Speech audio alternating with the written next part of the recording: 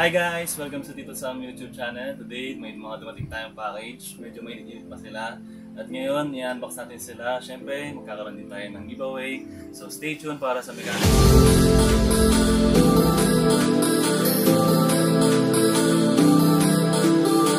Ngayon, umpisahan natin na i-unbox yung Exo Lite. Ito yung features niya. Meron siyang 6 fully programmable buttons and SP6651 sensor. At ang switches niya is Wano with 5 million clicks lifespan, 6 adjustable RGB LED effects, 1.8 Aero cord, lightweight and high flexibility cable. At syempre yung USB connector niya is gold plated na rin. And ang size niya is 128.5 by 67 by 38 at ang kanyang bigat ay 69 grams. Ngayon bubuksan natin siya.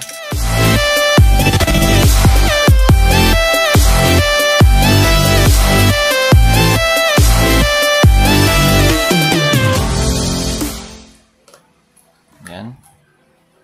Ang cord niya, braided cord. Tapos yung USB na gold plated. Yan. And then yung pinaka-mouse.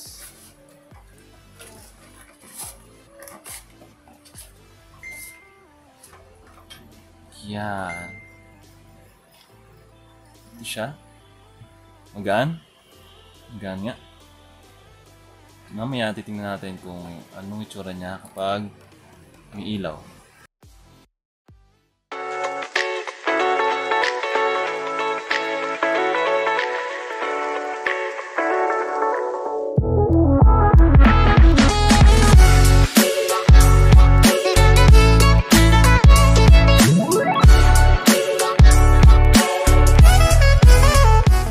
Yan guys, ganito siya pag nakasaksak na. Yan yung RGB nya, RGB LED light. Meron siyang logo ng Tecware mismo. Ayan sa loob. Sobrang gaan niya guys. Para siyang Model D ng Glorious. Tapos tingnan natin yung sa clicks niya, kung okay siya. Yan. Okay siya. Manutong.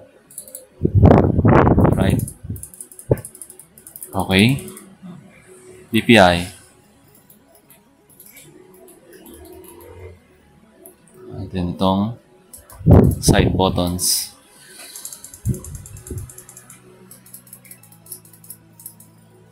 Sa mouse wheel naman, okay siya. Para ka rin naka-model O.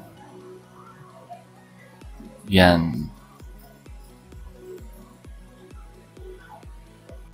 Ngayon, bubuksan naman natin itong Exo Lite. Bali, sa kanina, yung Exo Lite, may konti lang siyang pinagkaiba dito sa Elite. Dito sa Elite, medyo upgraded na siya. Gaya nitong PixArt na 3389 na sensor. Yan. Up to 16,000 dpi resolution na siya. Kanina sa Exo Lite, naka one switch din siya. Pero, ang lifespan lang ng Lite is 5 million. Dito naman sa Exo Elite, umabot na siya ng 20 million clicks lifespan. Tapos, dito naman sa RGB Lightning, meron siyang multiple modes. And then, sa USB connector, same lang din sila. Sa size naman, same din sila ng Exo Lite. Ganon din sa bigat. Ang content naman itong mismong package na to is yung mismong mouse na Exo Elite plus yung extra set ng mouse fit. So dun sa Lite kanina wala yung mouse fit na extra. Bali dito sa Elite niyan meron siyang extra na mouse fit. Ngayon naman bubuksan na natin siya.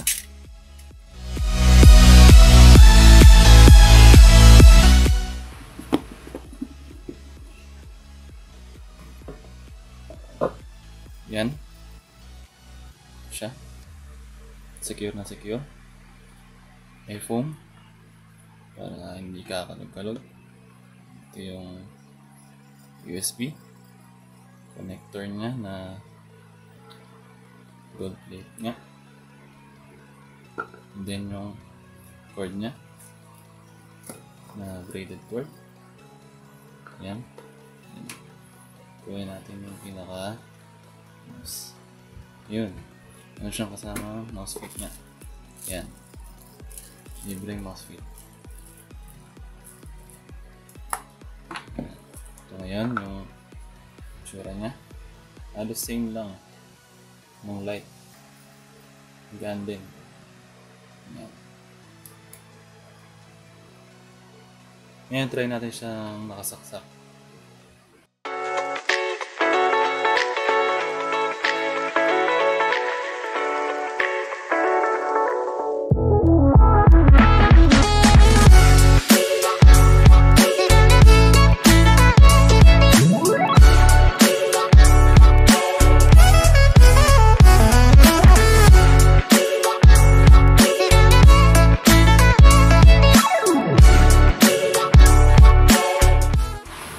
Ito ngayon, yung itsura niya. Nakasaksak. Nakita natin na maganda talaga. Quality ng kulay.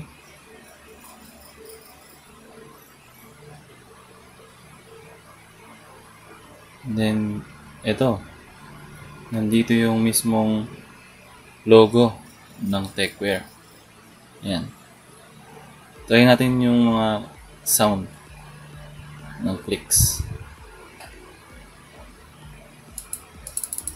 Yan. Halos same sila ng kanina. Light. Clicky.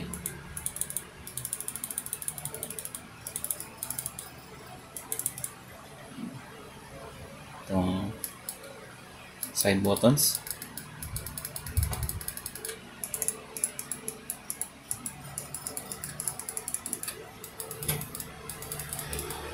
DPI.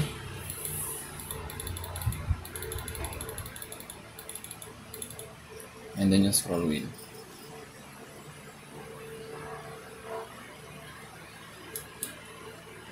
All in all, okay siya. Yan. Ang Exo Lite. Ngayon naman, ang pinakauli. Ito. Ang Panther Quasar Prime ng Panther Gaming Peripherals. Ito siya. Yan. Unbox na natin. Ika.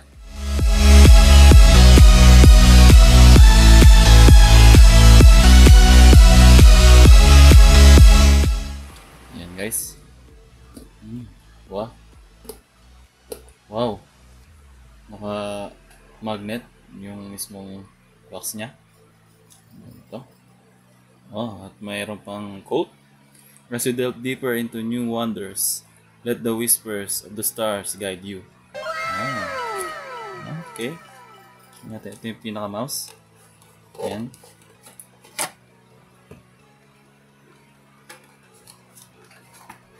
Ayan.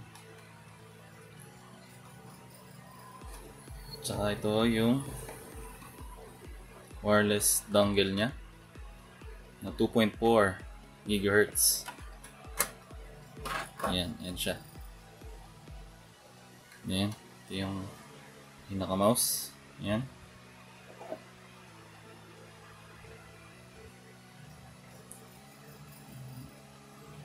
Ayan, ganda ang itsura niya. Type-C yung kanyang saksakan. Ito. Okay, tingnan natin.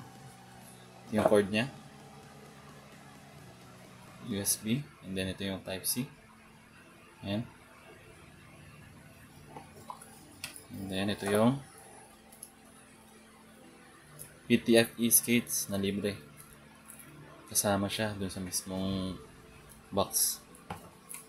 Tapos ito yung user manual niya. Ayan. Ayan.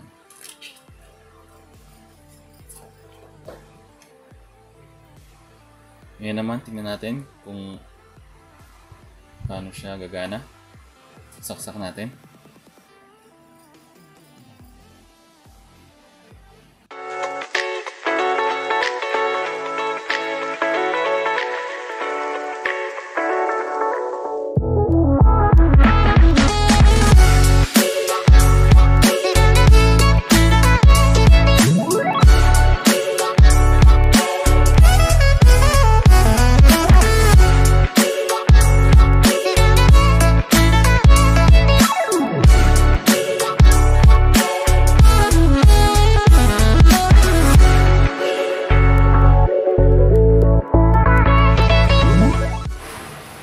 So ito guys, ito test natin siya ngayon. Ayan, nasaksak na siya. Ayan, sa nakikita nyo, ayos yung design. Ayan, ito yung DPI. Sa gitna. Left and right. Tapos side buttons. Check natin yung tunog niya.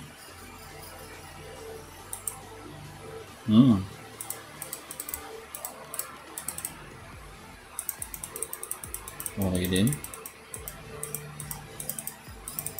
Ang switches nga pala niya guys is Kale Red switches na meron siyang 60 million na clicks.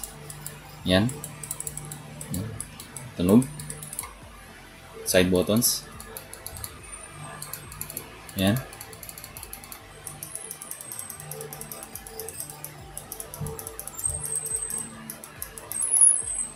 Ito yung DPI.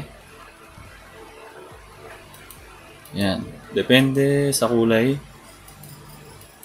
kung ano yung DPI niya. Nakikita nyo ito. Yung ilaw na yan. Yan. Then yung scroll wheel. Okay din. Ayos yung feel niya. Hindi ganun mabigat. Yan. Bali, dual mode siya. Pwede siyang wireless. Pwede siyang wired. Ito nga, yung cord niya. Ang battery hours niya is 50 hours battery life. Yan. At meron din siyang macro na software. Yan. At yung bigat niya, 77 grams daw ang features na nakalagay. Mas mabigat kaya sa Exo Lite na 69 grams. Yan. Yan ang kanyang tsura. So yun guys, dito na nagtatapos ang ating unboxing. Be sure to follow the mechanics given dun sa unboxing video natin. Hope you enjoyed the vid and please subscribe to our YouTube channel, Tito Sam, for more surprises and giveaways. Thank you and God bless.